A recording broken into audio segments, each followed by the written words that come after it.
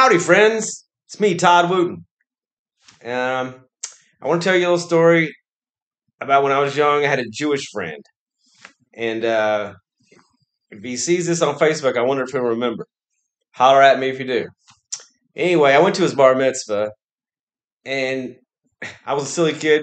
I liked their yarmulkes and stuff. And I told him I wanted to be Jewish. And so we went up to the rabbi afterwards, and he said, "Hey, my friend wants to be Jewish." The rabbi just turned away and kept talking to whoever he's talking to. He blew me off. But whatever. That's my story. So if my friend on Facebook remembers that, say something. But anyway, so I'm going to do this just because it's a good song, funny song. You know, I think it's just a funny song. It's a good song. So here we go. Put on your yarmulke. Here comes Hanukkah.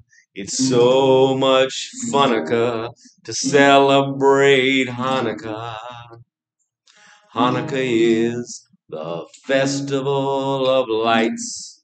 Instead of one day of Christmas, we get 8 crazy nights. And when you feel like the only kid in town without a Christmas tree, here's a list of people who are Jewish, just like you and me.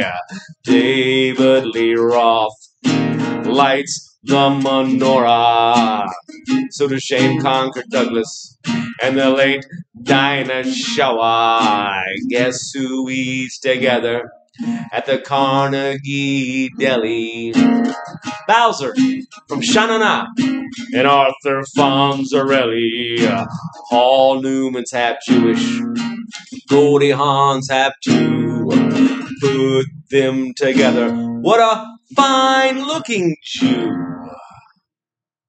We don't need Deck the Halls or Jingle Bell Rock, 'cause we can spin the dreidel with Captain Kirk and Mr. Spock, both Jewish. So put on your yarmulke.